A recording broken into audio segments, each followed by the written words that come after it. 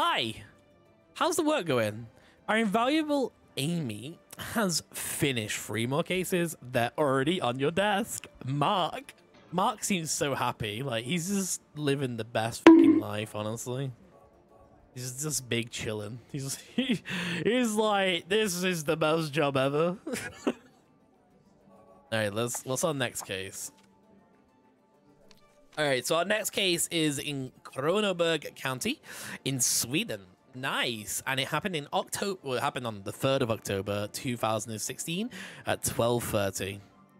August or August? August or August? I don't know which one's right there. Either way, Mr. Nilsson is the first responder today. So we're gonna go and dive straight into this.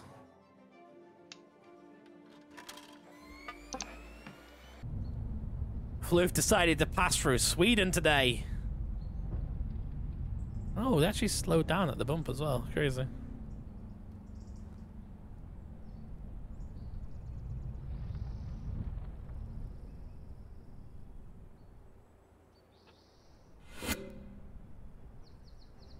All right. Oh, that's not what we do. Clearly not your truck. Ah, it's not pink. All right. Hazard lights are on. There's a smartphone. Let's call the emergency services. And we have signal. Wait, oh, there's a hazard. Sir.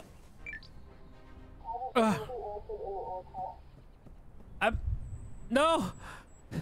Where's the fire? Oh my God.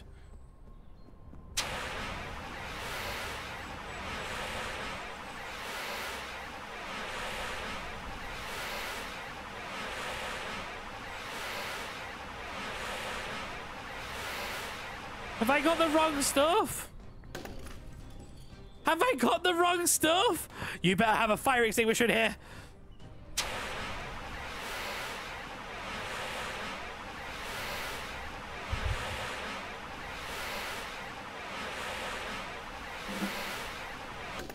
Oh, could you imagine your fire extinguisher running out and then someone else didn't have one? I'd be terrified. I'd leave him in the car. No, I'd never do that. There you are. You're your fault, so I might as well check you first. Sir, can you hear me? If you're alive, I'll be impressed. No way!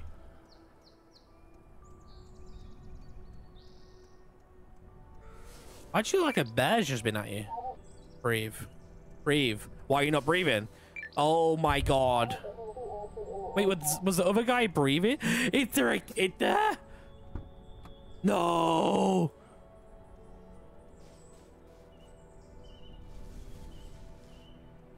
Please be breathing. Why can't I hear you?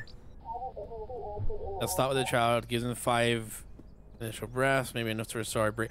You aren't breathing.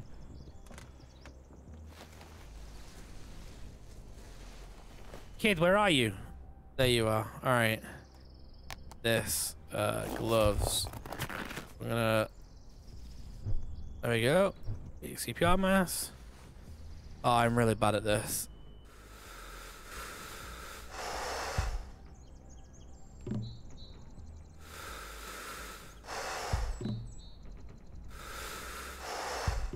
It's right. I'm gonna save you. Jeez, I was blowing you like a balloon. Then are you okay? Are you breathing? Oh, beautiful. Beautiful. Beautiful. Recovery position. Come on.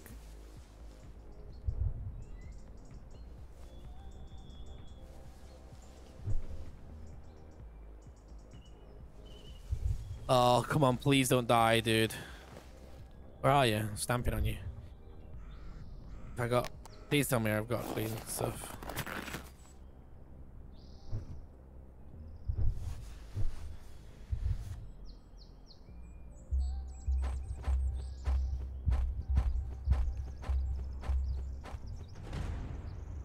Woo!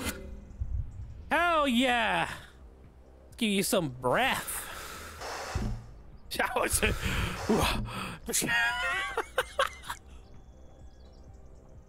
No.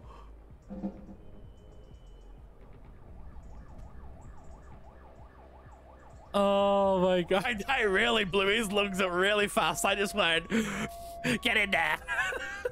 Oh no, a boar. Blood stains. That guy lost a lot of blood. Impact point. Okay. Your car is mangled. Ah, broken windshield. Were there any clues in here?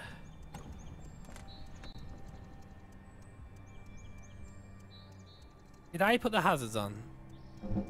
Oh, you little fucker! Of course. Why didn't I figure that out? Silly human. It's gonna be the boar. The boar is definitely gonna be the first one. Okay. So boar. Changes lanes to avoid it. Which then, yeah. Yes. No.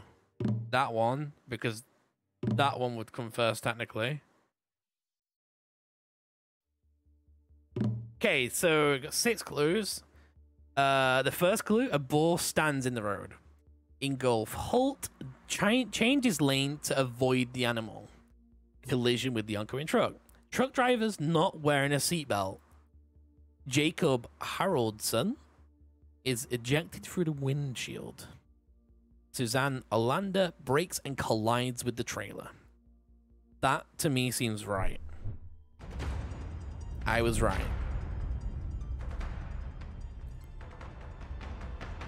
Alive. Oh! Oh, no. I don't want to read that one. No. After careful examination at the hospital, Jacob was diagnosed with a spinal injury. He underwent emergency surgery, after which he had to complete several months of rehabilitation to be able to walk again. Currently, Jacob works as a security guard at a local supermarket monitoring the cameras and will need to take painkillers for the rest of his life. Ingolf suffered significant blood loss due to the deep laceration of his arm by the piece of glass. Fortunately, your CPR saved his life and the paramedics stopped the bleeding. The wounds healed quickly, but the glass severed several nerves and Ingolf lost full use of his left hand. The injuries were minor, however, he was able to function normally. I don't want to read hers. Suzanne. When Suzanne's car hit the back of the trailer, its bumper smashed the front window and hit her head instantly, or killing her instantly. There was nothing you or the paramedics could do. She was buried a week later in her hometown. After the impact, August Olander went into shock, which resulted in a coma. He also suffered from several minor internal injuries. After 5 weeks, he regained consciousness and returned to live with his father. The accident and the death of his mother traumatized him severely, and he had to undergo therapy for 2 years. After that, he returned to school.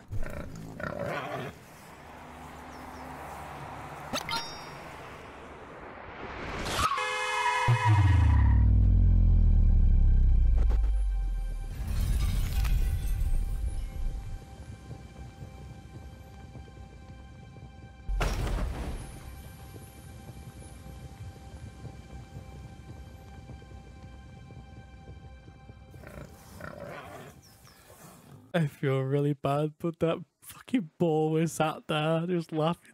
It's like, haha, stupid humans. I'm sorry.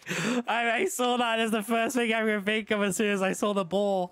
I looked at it and went, The next one is in Alps de Haute province. I don't know. It's in France, all right? It's a cliffside accident. August the 12th, 2014, after 1312. Trinette is the first responder. And looks like we're gonna have to pronounce some names that we're gonna fucking really, really struggle with. Ooh, look at that. What a fancy car we're driving.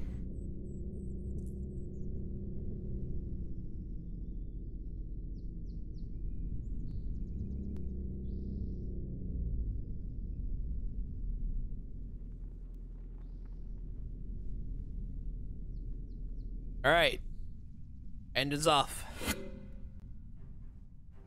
Hazard lights on. My glove compartment's locked. Where do I keep my phone? Right there.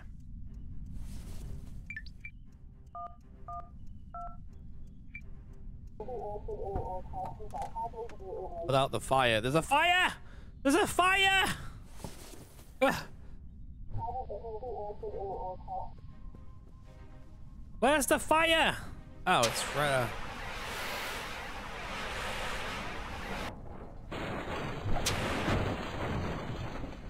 What?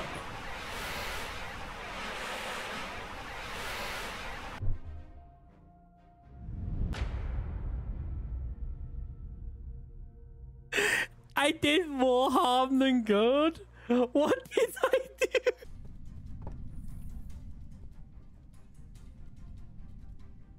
How? Too dangerous.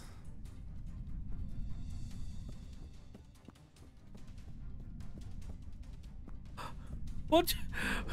No, no, no. Oh my god, the stuff.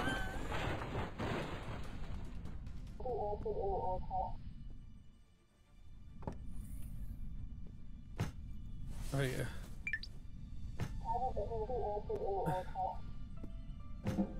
Alright, secure. The fire, the fire, the fire, the fire. It worked.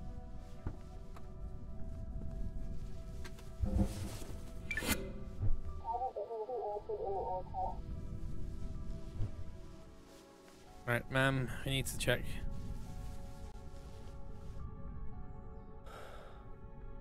She's breathing. She's breathing. She's okay. No injuries. Oh, you guys are deaded. I don't even need to. Broken neck. Oh shit.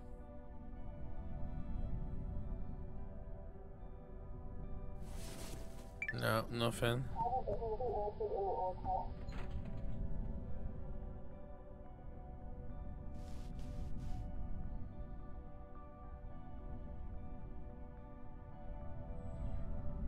Nothing either.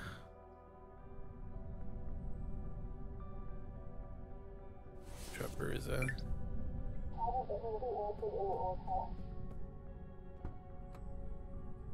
Oh, I don't want to do this. Hugo! Hugo! Hugo, you're still... Oh my god, Hugo! Oh, oh, Hugo! My dude! Did you see him? I would be out of that car. I would not be in there anymore. Help the victims. I'm gonna get them out. Yeah. I'm gonna get him out. Hey, buddy, Hugo. Come on, come out of here, buddy.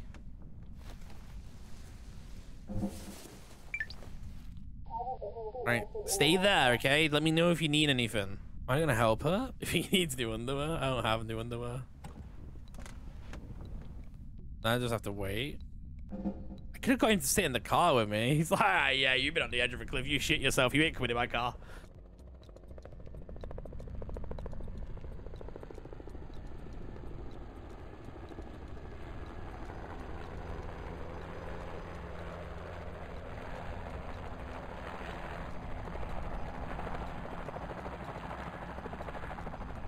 Close the door. Man, look at my car though, guys. Look at that. Woo! Damn, and it's in blue as well. God, it's like the game new. It's the game new, I'm telling you. I'm gonna guess that car's come down from there, so it doesn't look like we can get any clues from the car. So, oh, whose wheels are that? Car debris. can go up? I'll go up in a minute. All right, so Hugo brakes too hard and understeers onto the cliff's edge, and he got skid marks. I'm joking, guys. He'd been stressful. All right, what are we looking at? Ah, I see. It's like there's skid marks. Loses control. Why did you lose control, though? What did you do? It's gonna be this one for the first one. I have to scroll it along. I thought it was gonna move along itself. Lose control of cars. So this one. This one. That one. I think that was quite easy, actually. Okay, so for the last one, so we're organizing the event. So the yellow sedan drives over a large rock and blows a tire. We'll just call him Gil. Gil loses control of the car. Sedan falls from the cliff onto the street below. Berenice crashes into Gil's car. Hugo brakes too hard and understeers onto the cliff's edge. And that's, I think that's correct. Hell yeah. Make sure our pal Hugo is okay. Hugo! It took Hugo several hours to recover from the psychological shock that he experienced when his car stopped just at the edge of the cliff. Honestly, don't blame you, Hugo. That shit looks stressful. I was stressed just from putting rocks in there. That was horrible. The incident triggered severe acrophobia, Veripipes. That haunted him for the rest of his life. Fortunately, with the help of a local psychologist, I think that's right, he was able to avoid more dangerous consequences. Berenice. Despite losing consciousness, Berenice was not seriously injured during the accident. She was revived shortly after arriving at the hospital and left it 2 days later. After that, she contacted Dubose and the Kaplan families and helped them deal with their grief. They remain close friends to this day. Okay, while his car was rolling down the hillside, Gil hit its roof so hard that he broke his neck and died instantly. Big oof. Ariane. When the emergency services were finally able to remove Ariane from the car, it was already too late. She died either when their car fell down the hill or when Berenice's car crashed into them. A few days after the accident, she was buried by her family. It's always, I actually don't like it when they die. It's still, even though you don't get to attach these characters or anything, it's still like, shit, man. Like, this stuff can happen in real life. It's, I mean, people can, just like that, gone. It's crazy. It is crazy, honestly. Let's end this scenario and watch how this accident played out.